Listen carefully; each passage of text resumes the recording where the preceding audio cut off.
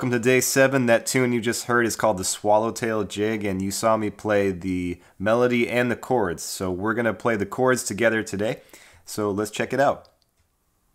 Okay, today's a big day. We're playing with two full-size chords, the E minor and the D major. So there are 4 magic chords that guitar players know to play millions and millions of songs. They're G major, the full-size G, E minor, C, and D. Okay, so after today you'll have really worked out half of them. Okay, so that's really exciting. So we're playing this tune called the Swallowtail Jig, and we're going to be focusing on strumming and shifting between these two chords. Okay, this is one of the trickier things to do with guitar playing in the beginning, and we're going to do it today. Okay, so let's build our E minor chord first, and we'll practice that for a little bit. So start with your open E string, your low bass string, and then fret 2 of the A with finger number 1, and then fret 2 of the D with finger number 2. And that's all that we have to hold down, and we strum through all 6. Okay, so do that with me. It's your full-size E minor chord. Nice. Okay, so today I'm going to allow for a few buzzes and kind of thuddy sounding notes because we're going to really focus on jumping from this chord to the next chord. So if the chords aren't perfectly clear, that's okay. All right, we're working on these little moves today. All right, so we did E minor. Let's go to the D major chord. So we're going to skip over the E, skip over the A, play the open D string. Okay, fret 2 of the G, and then finger number 3 will be on fret 3 of the B string, and then this one right here, finger number 2, your middle finger, comes down on fret 2 of the high E. You gotta make room, get up on the tips of your fingers, and strum through. Okay, don't worry if it kind of sounds like this. That's okay. Alright, but I'm going to give you a really good tip today on working with your chords and how to get really good at them. So make the chord shape and visualize what this looks like. So to me, it looks kind of like a triangle. You have the tip of the triangle here, and then these 2 fingers are on the same line. Okay, so what I do when I change between chords is say I'm on this E minor chord, right? And I need to go to the D. I imagine that chord shape in my mind's eye, and as I go to it, I start to make that formation with my fingers, see? And then they come down all at the same time, just like that, okay? So that takes quite a bit of practice, all right? So you want to think of this shape, drop it in, and then start training our fingers to make this shape. Okay, here's another thing we can do. We'll make this D chord, and imagine that our fingers are frozen. Okay, and we're going to very slowly take them off of the strings and try to maintain the shape of that chord. So what's going to happen is your fingers are just going to want to fly all over the place like that. Okay, so make the chord again, drop them in, and then pull them off. Try to maintain that shape the best you can. When you get really good, you'll be able to take the thing completely off the guitar neck, right? And make that little D chord shape, and then bring it back in. Okay, so we're training our fingers to do these strange things they've never really done before, right? So there's our D chord. Good, let's go back to our E. We're just gonna practice shifting between these 2 chords for a little bit. Make your E minor. Good. Now lift your fingers up. Imagine the shape of that D. Start to make your fingers into that shape. And then drop them all in. And then when you're ready, strum it. Good. Let's do that a little bit faster now. Let's go back to our E minor. Make the shape. Press down. Strum. Strum again. Lift it up. Drop in your D chord. And then strum. Strum again. Good. Let's do that one more time. Back to E minor. Good, strum it again. Come over to your D chord, imagine what you need to do, drop it in, strum this one just once, and then lift it up again and come back to E minor. Nice, okay. So I'm going to play the chords to the Swallowtail Jig. We're going to work on just the first half today, okay? So if you like, watch my fingers really closely so you can see where they change, and then we'll do it together in a little bit, okay? I'm going to count it in, and you can hang out and watch how this is done. I'll keep my strumming hand up here so you can see that on the E minor chord I'm strumming all 6, okay? And on the D chord I'm just strumming from the D down. Alright, as you go through this lesson, you'll likely want to just have all of your focus on your fretting hand, okay? And just trust that your pick is doing what it needs to do, okay? So here we go. I'm going to play the chords to Swallowtail, so let's give it a listen. 1, 2, 3, 4.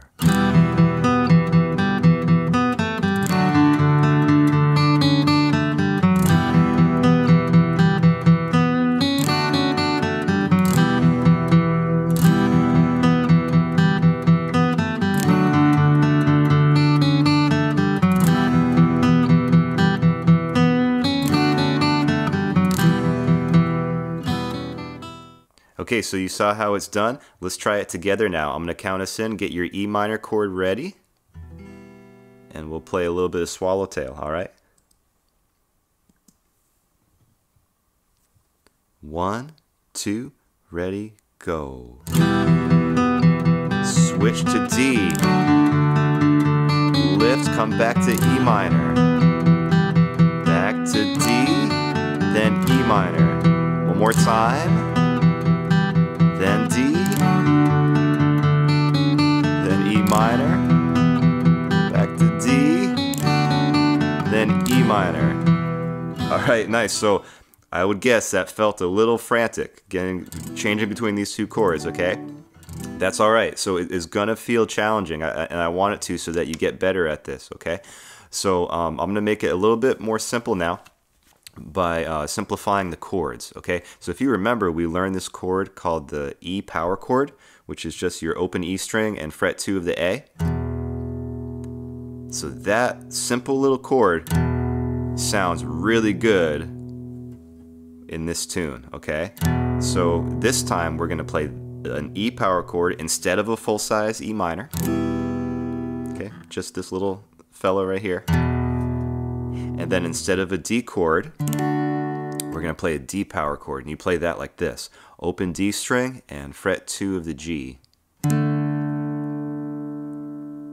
Okay, so this will be more of a challenge for your picking hand to make sure you're picking the right strings. On your fretting hand, all you're doing is you're jumping this finger from here over to here, fret 2 of the G.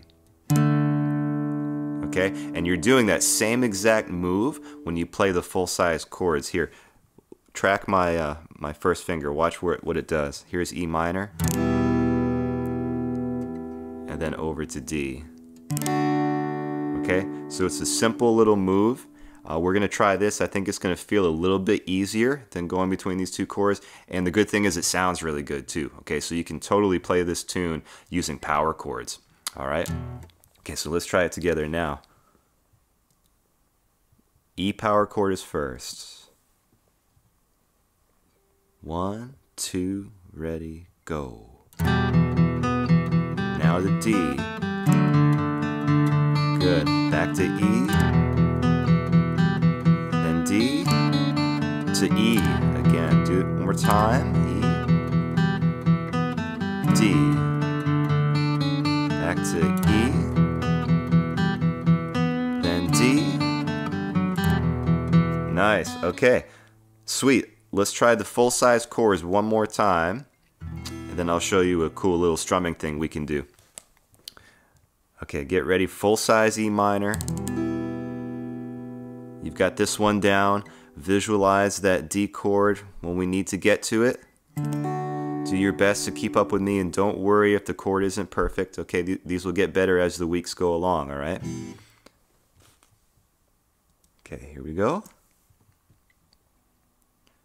1, 2, ready, go. D, lift back to E minor, lift to D, then E minor, one more time, then to D. Nice job, lift, E minor, then D, then E minor. Nice job. Okay, I'm going to show you a really cool picking technique called the palm mute. So we're going to take this simple E power chord from sounding like this to this. Really cool, thick, chunky sound. It's good for all styles of music. If you're a rock and roll or heavy metal kid and you have your electric guitar loaded up with some distortion, this is going to sound super chunky. Okay, so all I did was I picked just normally on an E power chord. Okay, you know how to play that right here, fret 2 on the A, right? That's all that's going on down there. I picked normally on this side, but I just lay the heel of my hand down on the strings very lightly. You don't want to smush into the strings because that'll just like really kill the notes, but you just want to have a nice light touch of the heel of your hand on the strings, okay, and just pick like you normally would. And you get this palm mute sound. Okay, really cool, and it's going to sound nice for this song. Okay, also a good way to kind of you know, vent a little bit of frustration if you were having some troubles on the other side with your fretting hand. Okay, so you can get some energy out in this this exercise. Okay, so let's make that E power chord together. All right, and we're just gonna fill in the beat with these strums. Okay, so we're gonna go like 1, 2, 3, 4, 5, 6. 1, 2, 3, 4, 5, 6. Okay, we're gonna pick in these little groupings of 6, but we're gonna add that palm mute too. Okay, so check it out. We'll go. Try that with me. I'll count us in. 1, 2, 3, here we go. 1, 2, 3, 4, 5, 6. 1, 2, 3, 4, 5, 6. Nice. Let's try that on a D power chord, okay? So jump over to your D and your G strings. Remember on the other side, you got to move your finger over to G2, okay? Let's do that here. Here's our D power chord. Let's try that again. 1, 2, 3, 4, 5, 6. 1, 2, 3, 4, 5, 6. All right, let's go back to the E. The E's a lot easier, isn't it? 1, 2, 3, 4, 5, 6. 1, 2, 3, 4, 5, 6. With the palm mute. Super chunky, super cool sounding. Jump it over to your D power chord. Good. Back to the E. Over to the D for one group of 6. Then back to the E. Okay, want to try it with the song? We're gonna anyway. So stick with me. Here we go. We're jumping back and forth between E power chord and D power chord. All right, with the palm mute thingy and filling in the beat. Okay, it's gonna be a lot of fun. Here we go. 1, 2, 3, 4.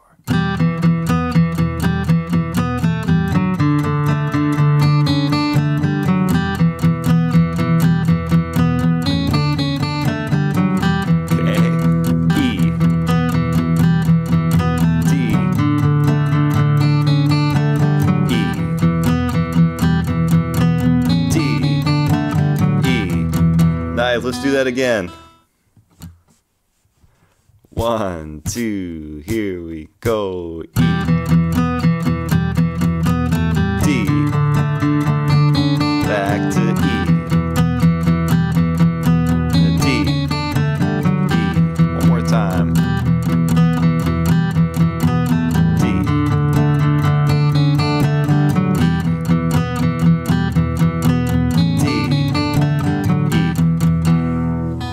nice. All right. Okay, cool. So maybe that felt a little frantic too, but hey, we have some good techniques today, right? We got some palm muting. You just do that anytime. That's just a whole lot of fun. And we've got our full-size chords jumping in between them. All right, cool. Nice job. Well, congratulations on finishing week 1. I want to thank you so much for all the good work you've put in these past 7 days. Make sure you write in your guitar journal day 7 and how many minutes you put in today.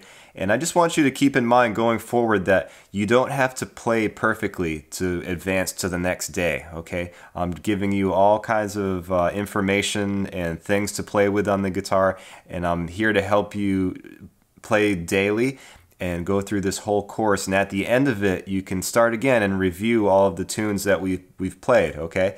So it's designed to keep things fresh and keep you going and playing just a little bit every day so you become a better guitar player and have more fun with it. So thanks again, and I will see you tomorrow in day 8.